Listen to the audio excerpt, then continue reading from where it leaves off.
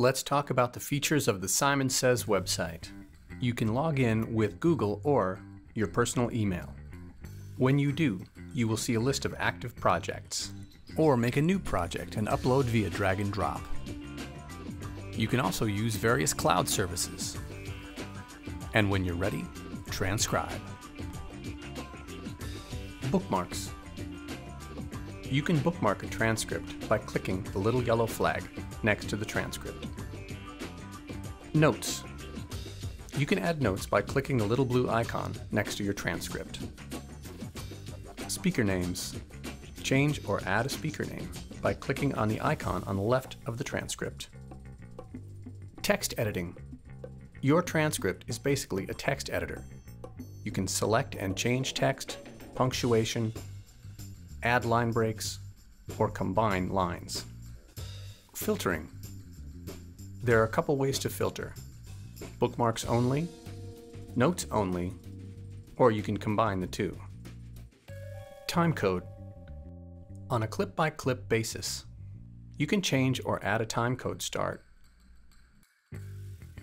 or change the timecode standard. Keyboard controls.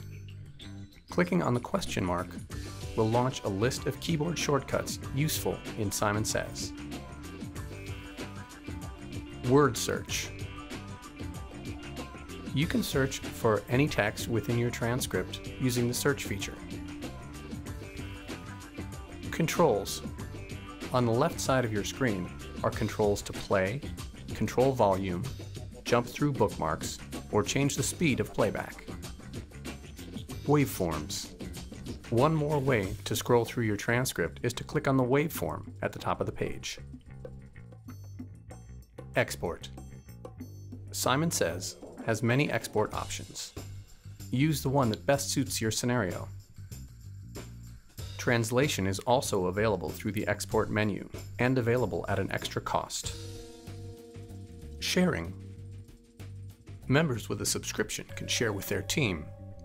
Non-subscription members can share a link to their project which is read-only. Help.